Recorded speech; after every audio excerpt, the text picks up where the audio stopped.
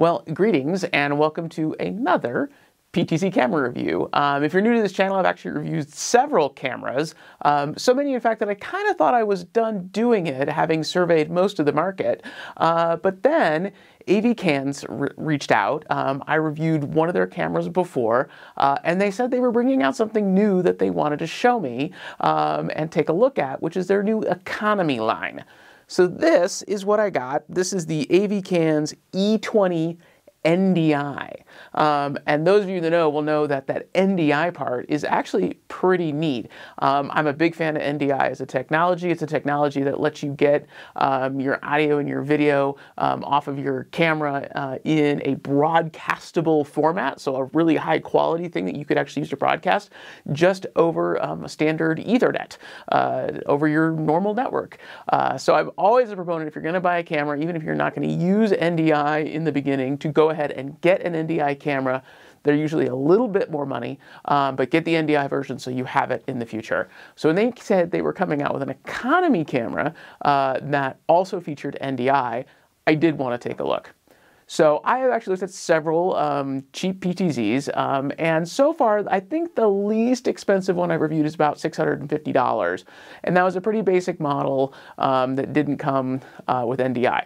This thing is $550 at the time I'm recording this on Amazon, and it does come with NDI, and I think there's even a non-NDI version that's a little cheaper. Now, in order to get at that price, they had to make a few concessions, but not in any areas that I think people will actually use for those of us who use these cameras for things like live streaming, classrooms, or worship, or government things, or whatever it is we're using for live streaming these days. Everything you need is in here, and what they skipped on is probably some stuff you weren't going to use anyway. So basic breakdown, what this is a PTZ camera, as you would expect to find. It's got all of the ports on the back you would expect to find. You've got HDMI out, you've got SDI out, of course you have an Ethernet connection, you've got an audio in, and then the legacy serial ports as well, if you're still using those. Now, it is 3G SDI, which is fine because this is a 1080p camera. So this is HD quality, 1080p up to 60 hertz, 60 frames per second. It actually ships defaulted to 25, which is actually kind of more of the standard for like PAL, which is kind of Europe and Asia and those sorts of places. But it's easily selectable and switchable to like 1080-60 or 1080-30, which is what most of your streaming equipment will find. So it's not 4K, but at this price you don't expect it to be. But it's fine because most everything we use for live streaming these days, your ATM mini products, and YOLO boxes and all that sort of stuff, are all going to be HD quality anyway. So you shouldn't have any problem getting HD out of this. It's the Sony chip. There are many manufacturers of the cameras. There are only two companies that really make the image sensors, the chips inside of them that actually absorb the light and turn it into something that you can see. Well, I guess you can always see light. Something that the computer can see and turn it into a video feed. That's the job of the image sensor. There's a Panasonic chip and there's a Sony chip. Everybody uses one of those. This is the Sony chip, the 1 over 2.8. It's a great chip. It's got good color. It's fine. It works really well and everything else. So shouldn't have any problem there. And then you get all your standard like control options as well. So it's got OnVIF, it's got Visca, so you can control up to your joystick or whatever, and then it has a remote. Now, here's the thing. This is an economy camera option, but it has, frankly, one of the best remotes I have seen, to the point that you may actually even consider using it. Usually, I'm not a big fan of using the remotes, but this is actually one of the better ones I've seen. And the thing that I like about this the most is, unlike any other camera that I've seen so far, it's got this switch right here, which is your iris control or your exposure control right here on this. Now, this can be helpful if you're in like a place where you have like a really bright, part of the room and then another part that's really dark. The camera has to decide what exposure to use, and sometimes, you know, if it decides to adjust for the darker part of the scene, the brighter part can get really washed out. We've actually run into that problem here where we are, and so having a manual control for the iris where you can manually set your exposure is super handy. Now, another thing that differentiates this camera from most of the other ones I reviewed is how you set it up. It doesn't have the way that most of these get set up is, you know, you have to, you know, put it on your network and then you log in, you know, to a web page, through your web page into the camera. This actually comes with its own control software to set it up instead of that system, which actually I found a lot easier to do, and it's probably going to be a lot simpler for a lot of people. So let's switch over to my office where my computer is, and we'll see how the setup process works. All right, so I have actually moved over to my office so that I can show you the software you use to set up this particular camera. Most cameras actually have like a web-based backend that you have to log in with a web browser. This one doesn't do that, and in fact, they've written their own client software that you have to install on a computer in order to manage it. Now, as I'm recording this, the software is PC only, so I had to actually go borrow a PC from somebody because I'm pretty much a Mac guy, so that I can install it. But it does install it pretty easily. You get the kind of standard security warning here, and instructions on where to download the software is included, obviously, with the camera.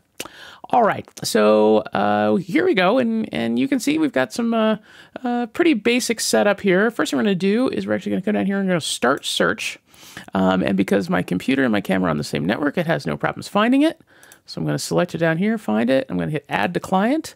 The instructions say that you don't actually need to put in any sort of username or password. So we'll see if that's true. And there we go. All right, so now I've got my camera here added to my client. I'm going to come in here. I'm going to hit remote configure, which is right up here at the top. There we are. All right, so it is connected to my camera. So this is the remote configuration page for it. You can see you've got a lot of very familiar features if you're used to PTZ cameras, but you've got two different IP streams.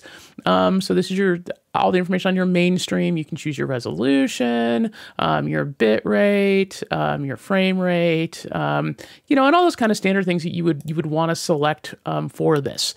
And there's some basic audio controls as well. One limitation, because this is an economy camera, is it does have an audio in, but the audio will only get paired up with the video on the IP stream. You won't get the audio out on either the HDMI or the SDI out, which is probably not a big deal. Most people only use these cameras for the video part, but that is a limitation that comes that they told me flat out was a cost consideration. So you do have some audio controls here for the IP side, but you know, there you go. All right, the network is connecting with DHCP, which is great. It defaults to connecting with DHCP, which is great. So you just plug it in and it's going to get an IP address from your network just like anything else will, which is a wonderful, wonderful feature. I wish more things did that, but you do have the ability to set your own IP address for it if you need to. This doesn't seem to have any problem finding it, though. You do have two RTMP options as well. So this is for streaming directly from the camera. I actually have a video on that. How to stream directly from like a PTZ optic style camera. The difference here would be you would that URL and all that information you need for where you want the camera to send its RTMP would be right here. That should be coming off the IP stream, so it should include the audio as well, which is good. Protocol. This is for VSCA. This camera offers NDI control, which we mentioned before, but also the traditional OnViv and VSCA controls as well. So you can see whether you want to use which version of that you want to use. All of those are different ways of doing the same thing, which is controlling your camera off of a network. So if it's on the same network as OBS or other software that you use, or say like your joystick or whatever, that's how you can do it. OnViv just sort of works. NDI just sort of works. VSCA, it's an older protocol, does need a little bit of setup. You got to tell it a little bit more about what you want it to do. So here you can enable Visca. It's funny, it says protocol, but it is for Visca. And then whether you want to use the TCP or the UDP version. In my experience, especially if you want to use the OBS controls, the TCP version seems to work pretty well. IP, they said specifically instructions, you can just leave it blank, and then 5678 is the kind of standard port for that. So you've got that as well. This is where you would come to do an upgrade if they did like a firmware upgrade or whatever. You can see run a very early version of firmware, version 1.0.01. Sometimes in the future, they put out additional firmwares. Maybe it helps fix some problems. Who knows? But if you need to do an upgrade, that's where you do it. Then you get basic setups, if you want to add a password to it, what the name of the camera is, rebooting it, all those kinds of things you may want to do.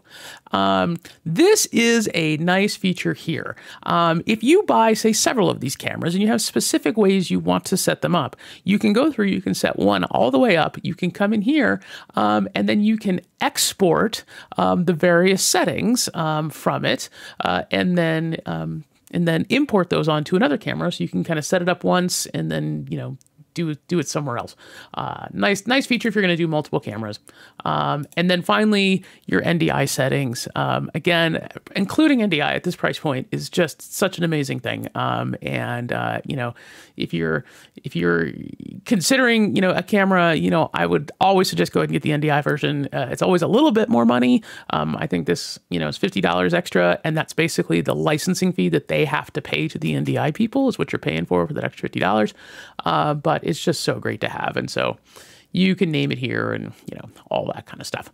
So this is how you configure the back end or configure all the settings on your camera. And you can see it's pretty straightforward and it works. All right, well, since we're here, let's go ahead and open up OBS Studio. And I've done a little bit of playing with this the camera already. So you can see right here we have a live feed from NDI. So this is set up as an NDI source in OBS. So we've got that. So you can see there's a live stream right there. And then I like to use, there's a couple different plugins for OBS that you can use for PTZ control. PTZ Optics has one that works really well with their cameras, works with some other cameras. But that is only available for PC, and I'm again a Mac guy. So there's another just kind of generic PTZ control software that works pretty well. So you can see that here. I'm going to select my camera. I've got that already all set up. And I can, do a little moving and a little tweaking with it, as far as that goes. The nice thing that you can do with the control software is you can actually go ahead and program all those different presets in there. You can see the different presets listed, and you can actually add those presets to your scene in OBS. And when you switch to that scene in OBS, it can execute a preset and move the camera to wherever it is you want the camera moved to at the beginning of that scene, which is kind of clever. One thing I forgot to note in that backend software, you might have saw it go by real quick, is you can set in that backend what preset you want the camera to start off in. So when you turn it on for the first time, usually it goes to the home position, which is basically, fully zoomed out and looking straight forward. But you could say like preset 1 as the home you actually want it to use when you turn it on. And in that backend software, you can select do that, start there, which is a nice feature to have if you're using it. We have one that we use just for to feed a screen in another part of the building. And so when we turn it on, we then have to adjust where we want it to actually look. And if we could do that with a preset and it just automatically do that preset, that would be super sweet. All right, well, let's head back over to the studio and check out a few more things about this rather nice, inexpensive camera. So real quick here, I'm going to break in and say I misspoke. The ability to set a default preset is actually on the on-screen menu for your camera. You go into your menu, you come down to pan, tilt, zoom, and then right here it says power up action, home, preset 1, preset 2, whichever one you want it to be. Still a nifty feature and actually maybe even a little bit more helpful on the on-screen menu than on the back-end setup. All right, and we're back here. I do want to show you, as we kind of wrap up here, what has kind of become my standard color test with this guy. You can see the results of that. I think it performs well, as good, if not a little better than most, and especially at this price point, you get some pretty decent quality out of that. It is, you can run it over Power over Ethernet, PoE. Usually it's PoE Plus is what you need, which means it is single cable installable. So if you're using the NDI solution for your video, you can basically run one cable to it that'll have your data and your power and your control and everything all in one. Really great if you're going to kind of tuck it away somewhere. As is a growing trend, I think with some of these cameras, it doesn't actually have a physical power button on it, which I guess is fine. Gives you a couple of options. You can actually switch the power that's going to it. So plug its power adapter into a power strip and switch the power there. There is, a power button on the remote that I think puts it a little bit more in like a sleep mode than a true power off mode, but that's another option as well, but you'll need to keep the remote handy. We actually just switch the power to the PoE. We have a PoE switch that actually switches the data, but also provides power to all of our cameras, and we just disconnect the power from the PoE right there, and that just shuts everything down, and that works as well. So on the whole, I'm actually really surprised at how well it performed. I'm really glad to see the pricing coming down on these because people, I think, are finding more and more uses for them. And I'm really, really glad to see an NDI camera at this price point. Again, as we talked about, a couple of compromises along the way with the audio and that sort of thing. But on the whole, I think that's worthwhile. I did note when I was showing it to you that right now the control software is PC only, so do consider that if you're thinking about picking one of these up. There are links below in the description to other cameras I reviewed, links to Amazon for this camera specifically. If you're thinking about buying one, please click those links. That really is the lifeblood of this channel and really what keeps it going. So this is the AVKANS E20 NDI, and I'm going to say right now this is probably for the bargain-minded consumer looking for an inexpensive camera, especially if you're going to buy maybe multiple of them. This may be the way to go right now. I must confess. I think this is the way that I would go if I were in the market and especially getting started. So, hope you found this useful. Please comment with any questions or thoughts you may have, other things you think I need to look at, or things that you find could be helpful. That really helps me out. The comments really help me out. And until I see you again, have a great day. Hey everybody, if you found that video helpful, please hit like and subscribe, and also check the video description for links to any products you've seen in today's videos. Doing that really helps support this channel. Also, don't forget to leave a comment with any questions that you may have. A lot of the content I do is based directly on the questions and the feedback you give, so keep that coming and I will keep making them. Thank you.